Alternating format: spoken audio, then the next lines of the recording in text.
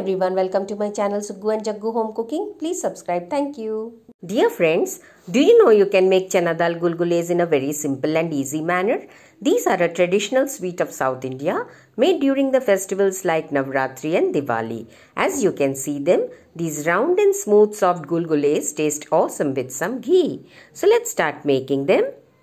First of all, for a crispy outer covering of the Chana Daal Gulgules, we have to prepare the dosa batter in 1:2 ratio. For that, we have to take 1/4 cup or 80 grams of urad dal in a bowl. In another bowl, we have to take double the rice. Here I am taking 80 grams of regular rice and 80 grams of ration rice. In adding both types of rice, we get a proper crispy, crunchy and soft outer covering of the gulgules. So we take 80 grams of urad dal and 160 grams of rice separately, wash them properly and soak them at least for 3 to 4 hours. Now for the Chana Dal Puran. In a pressure cooker, we will take 250 grams of Chana Dal, wash them properly. Now add double the water, that is 2 cups of water to 1 cup of the dal, and add 1/4 teaspoon salt and pressure cook the dal till 5 to 6 whistles come or till the dal is completely cooked. Keep aside till the pressure releases completely. Meanwhile, we have to take the jaggery and grate it and measure 3/4 cup of the grated jaggery for 1 cup of chana dal. Grate and keep aside. Now, the pressure of the cooker has completely released. Check the dal. Make sure the dal is completely cooked and then strain it with a strainer. Put the strained dal back into the pressure cooker and put the cooker back on very low heat. While the dal is still hot, mash the dal into a very soft texture. This takes only 2 minutes as the dal is hot and soft, so it mashes well. But make sure to mash the dal after you strain out the water completely.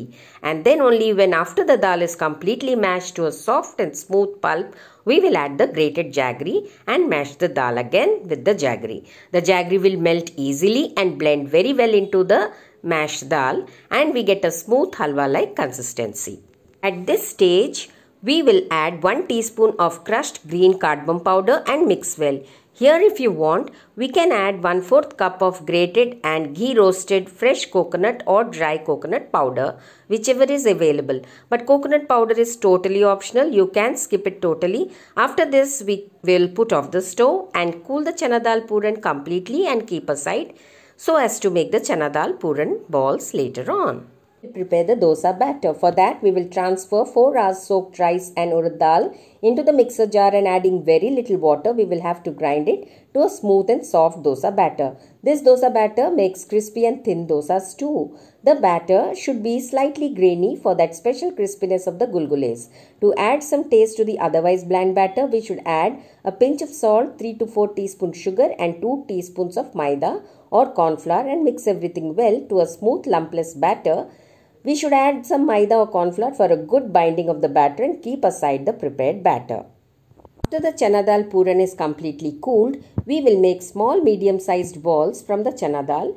Makes around 30 balls from 250 grams Chana Dal. We will keep aside these balls on a plate. Finally, the process of frying the gulgules. Heat the oil in a pan, dip the Chana Dal balls into the dosa batter completely and drop them one by one carefully and slowly into the hot oil. Do not touch them immediately. Let them fry for a minute or so till light color change on one side, and then turn them on to the other side. If at all they stick, don't worry, fry them stuck only and separate them only after they fried and taken out. If at all we try to separate these Chana Dal balls while frying, they tend to make a hole and puran will come out and spoil the entire oil, as these purans are very tender. Here is a clear example of how, if separated during frying them, they tend to break and the puran comes out and spoils the entire oil, as one of them has done over here. So be very careful in turning them. First, drop the batter coated laddus into the hot oil. Keep the stove on medium heat. Keep pouring hot oil on top of them till they fry on the bottom. Then they will easily slide and move. Then flip them on the other side and fry them without trying to separate them. Fry on both sides till golden color and then remove them when done onto a sieve. Enjoy these hot gulgules with some ghee, as you usually eat litti and choka with ghee. These taste awesome, are soft within and crispy and yummy outside, and taste heavenly. Make and enjoy the South Indian traditional recipe sweet Chana Dal Gulgules. Please don't forget to subscribe to my channel, like, share and comment, and stay connected for more interesting videos. Thank you for watching my video. Thank you.